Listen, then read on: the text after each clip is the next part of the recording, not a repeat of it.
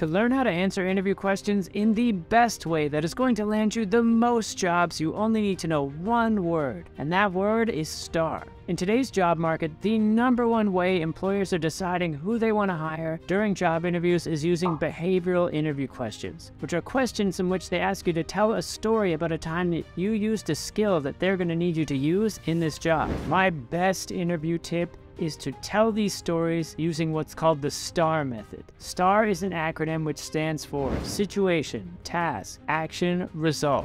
And it's the best way to tell impressive, memorable stories that show that you can do exactly what it is they need you to do in this job. To really show you how the STAR method works, I am going to explain it step by step and also walk you through a real-world example so you can hear what it sounds like in action. Let's do that right now. So once again, the STAR method stands for Situation, Task, Action, Result.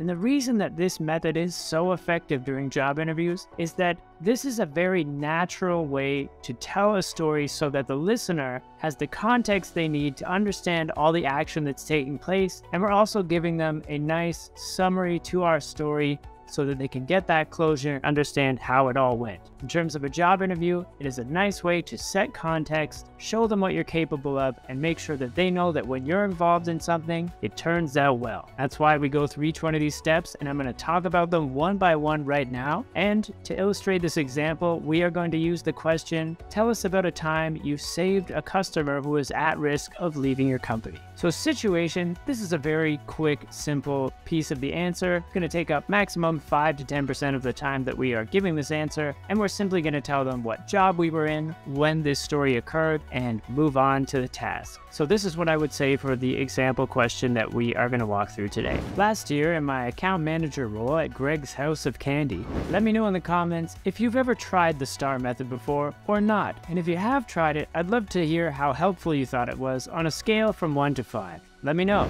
The task is where we are going to lay the groundwork for the story that we are about to tell. We're going to tell them about the problem that we were trying to solve or the opportunity that we were facing in this story. Remember not to give them too much detail right off the bat because they may not have been there when this occurred. This part may take 20 to 30% of our answer. Here is what our example task piece of the answer would look like. Our largest account, which is worth about $3 million a year, threatened to leave because they were unhappy of their current pricing structure. Because I had the highest account retention rate on the team, my director tasked me with saving the account. Next, I'm going to be walking you through the most important part of the answer, which is the action. But first, take a minute to like this video and subscribe to the channel so you don't miss any of the great job search content that I'm posting here on YouTube every single week. Now we are at the most important part of our answer, the actions. Now we may list 3 actions, we may list 10 actions. We want to tell them everything we did from A to Z to make ourselves and our team successful in this situation. We'll also take some time to explain why we took some of the actions we took. You don't have to do this for every single action you list, but for any action where you think your decision might have been unclear as to why you did that thing, or any action you took that you're particularly proud of, feel free to share a little bit about why you made that decision. This is going to take up almost the entire time that we're talking during our answer. It should be 50, 60, maybe even 70% of our answer. Let's continue with our example answer on the actions now.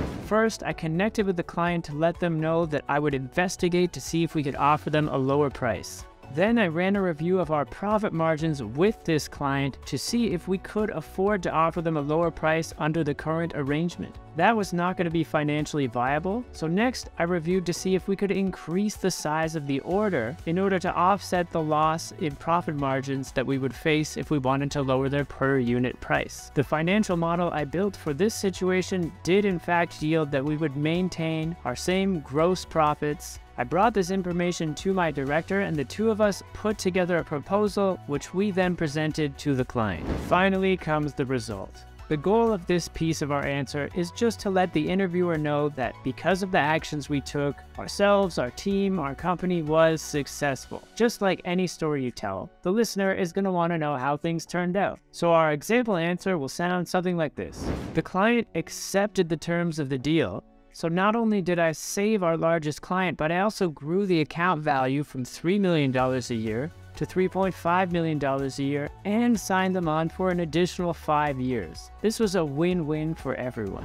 So that is exactly how you're going to nail every single interview question that you come across at your next interview. Now, the next and most important step in preparing for the job interview is learning how to predict what questions they're going to ask so that we know what stories we need to have ready when these behavioral interview questions come up. Now, luckily, I have created a video on that very topic, which you can find right here. I'd recommend checking that out now. I will see you over there.